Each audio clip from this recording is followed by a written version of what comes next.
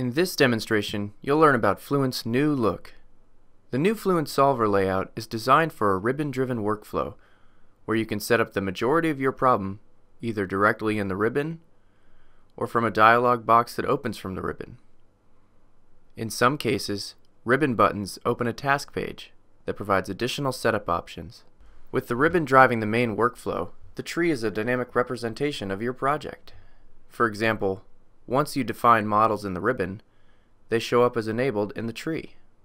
You can now sort boundary conditions in cell zones by type. For example, here are all of the walls defined in this case. The graphics window displays the mesh by default once it's loaded. It will also show residuals and solution monitors if you have any defined.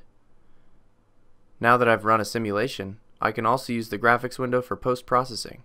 When you're post-processing, you'll likely want the graphics window to be as big as possible, so there are several ways that you can increase its size.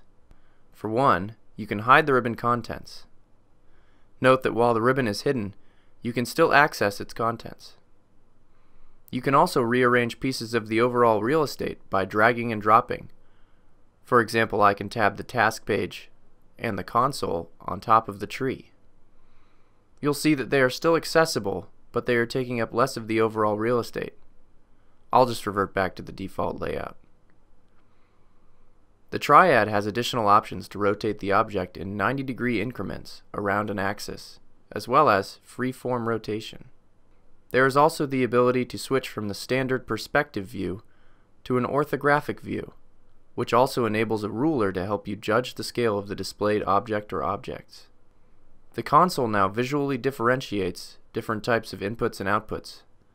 Fluent-generated text is printed in black, while user inputs show up in blue. Errors are reported in red, so you won't miss them. The console also has a toggle option for whether or not it automatically scrolls when new text is printed. For example, you may want to disable automatic scrolling if you are reviewing printed contents while the solver is running. This will allow you to review the contents at your own pace.